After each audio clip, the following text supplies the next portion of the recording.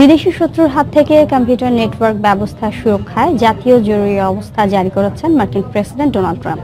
বুধবার এ সংক্রান্ত একটি নির্বাহী আদেশে তিনি স্বাক্ষর করলেও এতে কোনো কোম্পানির নাম উল্লেখ করা হয়নি। ধারণা করা হচ্ছে চীনা টেলিকম প্রতিষ্ঠান হুয়াওয়ে গুপ্তচর বৃত্তি করছে এমন অভিযোগের ভিত্তিতেই জরুরি অবস্থা জারি করেছেন ট্রাম্প। এ বিষয়ে বেজিং বলছে, চীনা কোম্পানিগুলোকে ধ্বংস করতেই যুক্তরাষ্ট্র প্রতিনিয়ত তাদের ক্ষমতার অপব্যবহার করছে। বাণিজ্য যুদ্ধ নিয়ে চীন যুক্তরাষ্ট্রের উত্তেজনা দিন দিন বেড়েই চলছে। এর মধ্যেই বিদেশি শত্রুর হাত থেকে নিজ দেশের কম্পিউটার নেটওয়ার্ক ব্যবস্থা সুরক্ষায় জরুরি অবস্থা জারি করলেন মার্কিন প্রেসিডেন্ট ডোনাল্ড ট্রাম্প। কোনো দেশ কিংবা কোম্পানির কর্মকাণ্ডের কারণে এ নিরাপত্তার সংকটের সৃষ্টি হয়েছে সে বিষয়ে আদেশে কিছু বলা হয়নি। তবে চীনা টেলিকম প্রতিষ্ঠান হুয়াওয়ে গুপ্তচর বৃত্তি করছে এমন অভিযোগের ভিত্তিতে জরুরি অবস্থা জারি করা হয়েছে বলে ধারণা করা হচ্ছে। প্রেসিডেন্ট ট্রাম্প বলছেন, নিজ দেশের স্বার্থেই এমন সিদ্ধান্ত নেওয়া হয়েছে। চীনের সঙ্গে বর্তমানে আমাদের খুব একটা ভালো সম্পর্ক যাচ্ছে না, কারণ চীন যুক্তরাষ্ট্রের সঙ্গে বহু বছর অন্যায়ভাবে ব্যবসা করেছে। যদিও এত বছর পর আমরা খুবই ভালোভাবে ফিরতে পেরেছি। চীনের সঙ্গে বাণিজ্যের কারণে আমাদের শত শত কোটি মার্কিন ডলারের লোকসান গুনতে হয়েছে। আমরা তা আর হতে দিতে পারি না। ব্যক্তিগতভাবে চীনা প্রেসিডেন্টের সঙ্গে আমার সম্পর্ক ভালো হলেও দেশের স্বার্থে আমরা কঠোর অবস্থানে রয়েছে। ট্রাম্পের এই নির্বাহী আদেশ মূলত চীনের টেলিকমিউনিকেশন জায়ান্ট হুয়াওয়েকে নিয়েই। চীনের সাথে যুক্তরাষ্ট্রের চলমান বাণিজ্য যুদ্ধ এর কারণ হতে পারে বলে ধারণা তাদের। এর আগে যুক্তরাষ্ট্র সহ অনেক দেশ হুয়াওয়ের বিরুদ্ধে চীনের হয়ে নজরদারির অভিযোগ তুলেছে। ইরানের সাথে সম্পর্ক উন্নয়নের আগ্রহ প্রকাশ করেছে জাপান। বৃহস্পতিবার ইরানের পররাষ্ট্রমন্ত্রী জাভেদ জারিফের সঙ্গে বৈঠকে বন্ধুত্বপূর্ণ সম্পর্ক বজায় রাখার পাশাপাশি সম্পর্ক উন্নয়নের আশাবাদ জানান প্রধানমন্ত্রী শিনজো আবে। ইরানের সঙ্গে যুক্তরাষ্ট্রের টানাপোড়েনের মধ্যে এমন মন্তব্য করল জাপান। এক অপরাধ আরোপকে অযৌক্তিক ও অগ্রহণযোগ্য বলে উল্লেখ করেন জাভেদ জারিফ। বলেন, যুক্তরাষ্ট্রের অন্যায্য আচরণের পরও ইরান পরমাণু চুক্তির শর্ত মেনে চলছে বলেও জানান তিনি। চলতি মাসে পারস্য উপসাগরীয় অঞ্চলে মার্কিন রণতরীয় যুদ্ধ বিমানের উপস্থিতি বাড়িয়ে ইরান থেকে তেল রপ্তানি কমানোর উদ্যোগ নেন মার্কিন প্রেসিডেন্ট ডোনাল্ড ট্রাম্প। এরপর থেকে দুই দেশের মধ্যে উত্তেজনা চলছে।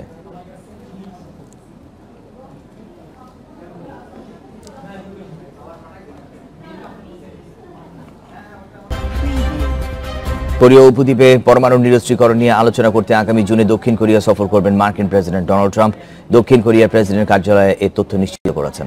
গত ফেব্রুয়ারিতে ভিয়েতনামের হ্যানয়ে ট্রাম্প ও উত্তর কোরিয়ার নেতা কিম জং উনের বৈঠক কোনো চুক্তি ছাড়াই শেষ হওয়ার পর এটি হবে ট্রাম্প ও দক্ষিণ কোরিয়ার প্রেসিডেন্ট মুন জাই-ইনের মধ্যে দ্বিতীয় বৈঠক। দক্ষিণ কোরিয়ার প্রেসিডেন্ট মুন জাই-ইন ট্রাম্প ও উনের মধ্যে আলোচনার প্রক্রিয়ায় মধ্যস্থতা করে আসছেন। মুনের মধ্যস্থতায় গত জুনে সিঙ্গাপুরের প্রথমবারের মতো ঐতিহাসিক বৈঠকে অংশ নেন দুই নেতা। এর আগে 2017 সালে প্রথমবারের মতো সিউল সফর করেন ডোনাল্ড ট্রাম্প। ভাই, 회의 참석 계기에 방한할 예정이며 구체적인 일정은 문재인 대통령의 초청으로 트럼프 미 대통령은 6월 하순 개최되는 G20 정상회의 참석 계기에 방한할 예정이며 구체적인 일정 আবারও হুমকির মুখে পড়েছে ইয়েমেনের সংকট নিরসনের উদ্যোগ। 3টি বন্দর থেকে হুতিদের সরে আসার মধ্যেই বুধবার নতুন করে সংঘর্ষের ঘটনা ঘটেছে। বুধবার বিদ্রোহী ও সৌদি জোটের সংঘর্ষের খবরে উদ্বেগ জানিয়ে শান্তি প্রক্রিয়া অব্যাহত রাখার আহ্বান জানিয়েছেন দেশটিতে নিযুক্ত জাতিসংঘের দূত।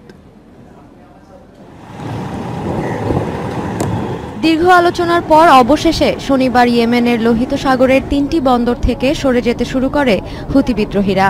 কোস্টগার্ডের কাছে হোদাইদা, সালিফ ও রাস ইসা বন্দরের কার্যক্রম হস্তান্তর করা হয়।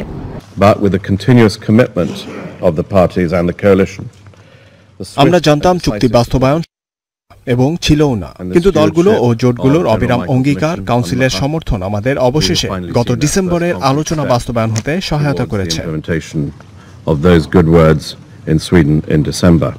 তবে বন্দরের সংস্কারের উদ্যোগ কার্যকরের আগেই বুধবার নতুন করে হোদাইদা বন্দরে সংঘর্ষের খবর পাওয়া গেছে। বুধবার সৌদি মালিকানাধীন আল আরাবিয়া টেলিভিশন জানায়, ইয়েমেনের আন্তর্জাতিকভাবে স্বীকৃত সরকারের অনুগত বাহিনীর হামলায় বিদ্রোহী হুতি 97 যোদ্ধা নিহত হয়েছে। 120 হুতিকে বন্দী করা হয়েছে বলেও জানানো হয়। এতে আবারও শান্তি প্রক্রিয়া হুমকির মুখে পড়তে যাচ্ছে বলে আশঙ্কা বিশ্লেষকদের। ইয়েমেনের জনসংখ্যার 2/3 হোদাইদা বন্দরের উপর নির্ভরশীল। যুদ্ধের কারণে এই বন্দর বন্ধ হয়ে যাওয়ায় দেশটি এখন দাঁড়িয়ে আছে দুর্ভিক্ষের প্রান্তে। 2014 সালে আব্দ রাব্বু মানসুর হাদি সরকারকে উৎখাত করে রাজধানী সানা দখল করে নেয় হুতি বিদ্রোহীরা। পরে 2015 সালে ইয়েমেনের অভিযান শুরু করে সৌদি জোট। 4 বছর ধরে চলা এই যুদ্ধে নিহত হয়েছে প্রায় 7,000 বেসামরিক নাগরিক আর 11,000-এর বেশি আহত হয়েছে বলে জানিয়েছে জাতিসংঘ। সৌদি জোটের বিমান হামলাতেই নিহত হয়েছে 65% মানুষ। কয়েক দশকের মধ্যে বিশ্বের অন্যতম পরিবেশ বিপর্যয়ের অন্যতম উদাহরণ ছিল ইরানের লেক উর্মিয়া। জলবায়ু পরিবর্তন, খরা, অত্যধিক পানি শোষণ সহ নানা প্রতিকূল পরিস্থিতির কারণে হারিয়ে যেতে বসেছিল গোটা হ্রদটি। তবে ইরান সরকারের নানা উদ্যোগের ফলে প্রাণ ফিরে পেতে শুরু করেছে লেক উর্মিয়া। বর্তমানে হ্রদের আয়তন 3,180 বর্গ কিলোমিটারে পৌঁছেছে বলে জানিয়েছে কর্তৃপক্ষ। বিশ্বের ষষ্ঠ বৃহত্তম লবণাক্ত জলাধার ইরানের লেক উর্মিয়া পূর্ব ও পশ্চিম আজারবাইজান প্রদেশের মাঝামাঝি তুর্কি সীমান্তের কাছে অবস্থিত। হ্রদটির কিছুটা অংশ পড়েছে উত্তর কুর্গিস্তানেও। নানা প্রতিকূল পরিস্থিতির কারণে 1995 সাল থেকে সংকুচিত হতে থাকে অনন্য সাধারণ হ্রদটি। 5,200 বর্গ কিলোমিটার আয়তনের লেক উর্মিয়া শুকিয়ে ছোট হতে হতে 2013 সালের দিকে এর আয়তন হয় মাত্র 700 বর্গ কিলোমিটার। পরিস্থিতি এমন দাঁড়ায় যে হাসান রুহানি নির্বাচনী প্রচারের অন্যতম প্রতিশ্রুতিও ছিল এই লেকের হারানো ঐতিহ্য ফিরিয়ে আনা। বিশেষজ্ঞদের মতে বৈশ্বিক তাপমাত্রা বৃদ্ধি ও অনিয়মিত বৃষ্টিপাতই হ্রদটি সংকোচনের প্রধান কারণ। তবে শুধু জলবায়ু পরিবর্তনই নয়, মানুষের নানা অপরিণামদর্শিতার মাশুল গুনতে হয়েছে হ্রদটিকে। প্রায় 60 লাখ মানুষের জীবিকা নির্ভরশীল ছিল এই হ্রদের ওপর। সেচের জন্য হ্রদের উপর নির্ভরশীলতা কমাতে নদীর গতিপথ ঘুরিয়ে দেওয়া হয়, উৎসাহিত করা হয় টেকসই চাষ পদ্ধতিকে। সমুদ্রপৃষ্ঠ থেকে 1200 মিটার উচ্চতায় পর্বতবেষ্টিত সমতল ভূমিতে অবস্থিত লেক উর্মিয়া। আশেপাশের 13টি নদীর পানি হ্রদে পড়লেও হ্রদটি থেকে কোনো জলধারা নির্গত হয়নি। এর ফলে হ্রদটি অত্যন্ত লবণাক্ত এবং এতে কিছু শামুক ঝিনুক জাতীয় প্রাণী ছাড়া তেমন কোনো জলজীবের বসতি নেই।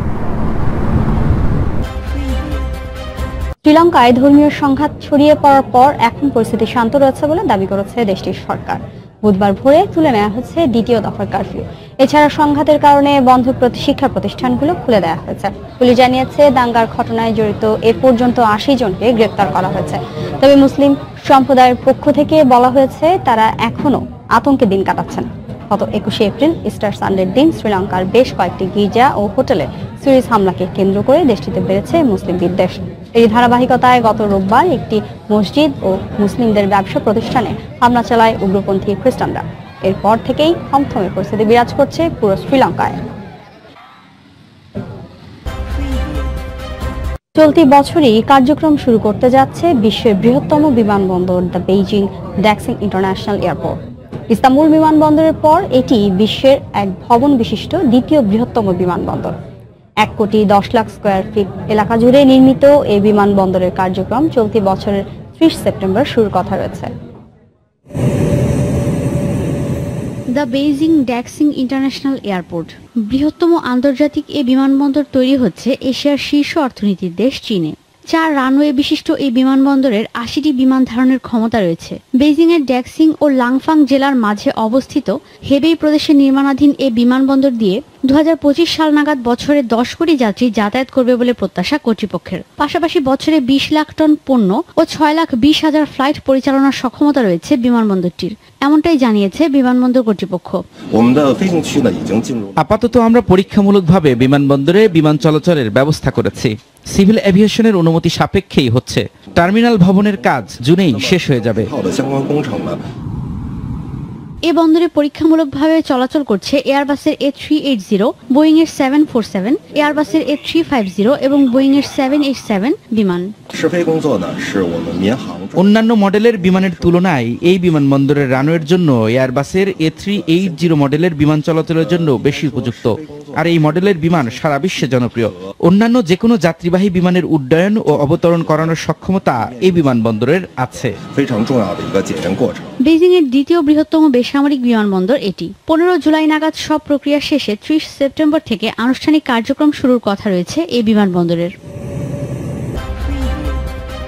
ফ্রান্সের প্যারিসে বিখ্যাত আইফেল টাওয়ার নির্মাণের 130তম বার্ষিকী উপলক্ষে হয়ে গেল এক জমকালো লাইট শো। স্থানীয় সময় বুধবার রাতে আয়োজিত 12 মিনিট ব্যাপী ওই লাইট শোতে ফুটিয়ে তোলা হয় আইফেল টাওয়ারের 130 বছরের ইতিহাস, যা উপভোগ করতে এনিস জড়ো হন কয়েক হাজার স্থানীয় ও বিদেশি পর্যটক।